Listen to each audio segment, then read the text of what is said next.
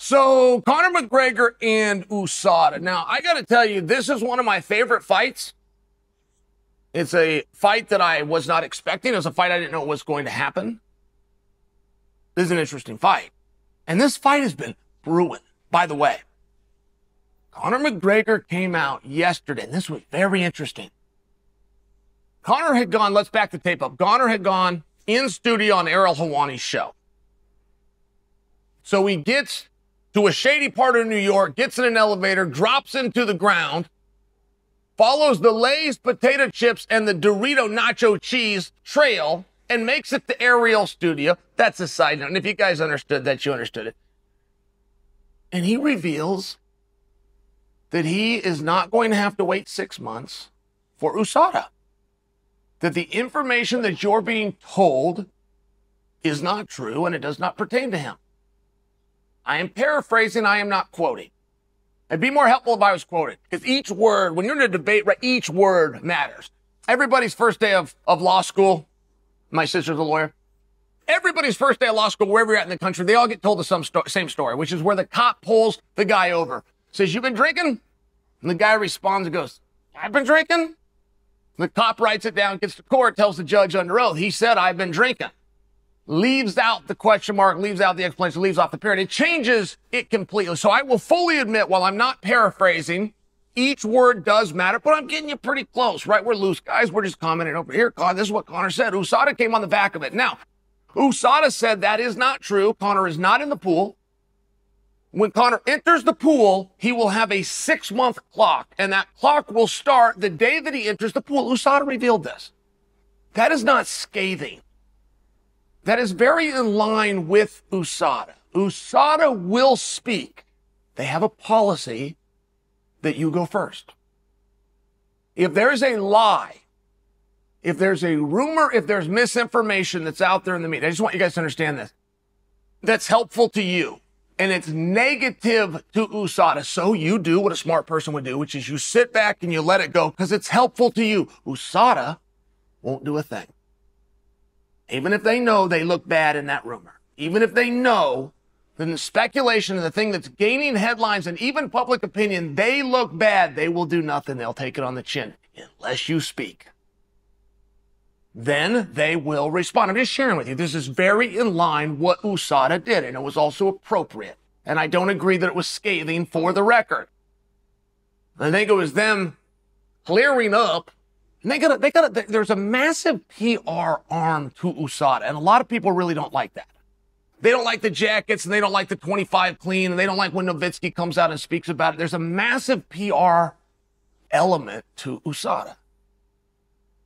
So you do what you want to judge on that. I got to tell you, as a guy even's been on the wrong side of USADA, I think it's polite.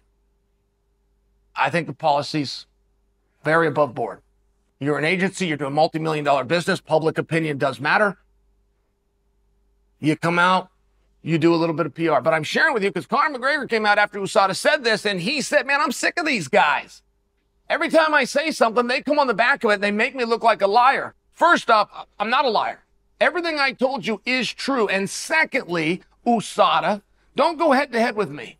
Because in an equation of what is important here, you're not it." Well, Conor's pretty damn close on that. They do not matter. That's true. That really is true. Anywhere where USADA is, that organization doesn't gain value, it doesn't gain esteem. And there was times in history where that statement wasn't true. There was times in history where people were really coming for MMA, just like they had it in baseball. They didn't care, and it didn't actually matter, and it didn't affect any revenues or any fans. And truly, not at all. But it created some bad press. So the people thought, hey, we got to come in and fix this, and they brought USADA. But I'm just sharing with you, like Conor's point that they don't matter and they're not the A side, that's true. People do not care at all if somebody's taking a performance-enhancing agent, at all. The Olympics ratings, just by example, didn't go up when USADA got involved. USADA was involved, just by example. They were involved with the Olympics for decades before anybody even knew. That's how unhelpful. That's how much they don't matter. And that's Conor's point. Conor said, you don't want to go head-to-head with me. Now, in most worlds, Conor would be the A side of this. what I'm sure Conor understands, and it's more belly-hoo, but I just want to make sure that you guys understand. They're under contract. They've got the UFC under contract. There's going to be $10.4 million that's going to change hands, and athletes are going to be tested 365 days by USADA until this expires. That's just the truth. So Conor's not going to be able, no matter how big he is, to do a workaround. He's not going to be able to get a one-off. He's not going to be able to fight somewhere where USADA doesn't have jurisdiction. The contracts aren't overly sophisticated. They're pretty easy to understand, and what I just said is true. I'm just telling you the debate. I'm just telling you the debate because I love it. I love that McGregor said this. I love that it pissed him off because, quite frankly, when USADA does come on the back of everything that Conor says, they do make it look like he's lying. I'll tell you in all fairness, I thought that he was. I don't love to use the word lying, by the way. People are quick to throw out lying. You say left and someone says right. One of you's lying. Well, not necessarily. Let's start with one of us is wrong. Who should know the rules? Who should be right? I got my maniac back there. Hey, Tara.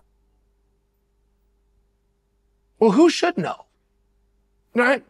I mean, you got to understand that if something was explained to Conor and Conor goes out and says it to Ariel and Conor believes it to be true, if you were to really look at the fine print and find out which side is right, they should know, and they probably do.